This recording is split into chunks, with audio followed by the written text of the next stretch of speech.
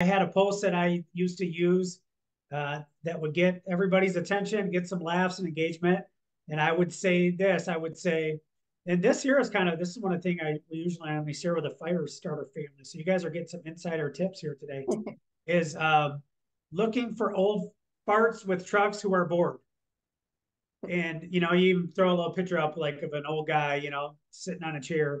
Uh, and it will get a bunch of engagement because there are so many old guys sitting out there with trucks who are bored, who used to camp for years, and now maybe they don't have a camper anymore, or they still camp, and they're set up with the fifth wheel hitch, and you get a bunch of engagement that way. Or if you think about kind of what I was doing, like I was calling out a specific audience, same as I did with the Airbnbs, you've got to be able to pull a file from somebody's mind when you're doing this kind of marketing digging.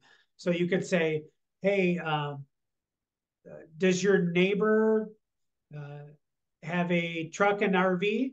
If so, I want to talk to them. Or, hey, does your uncle camp and have an RV? Or things like that, right?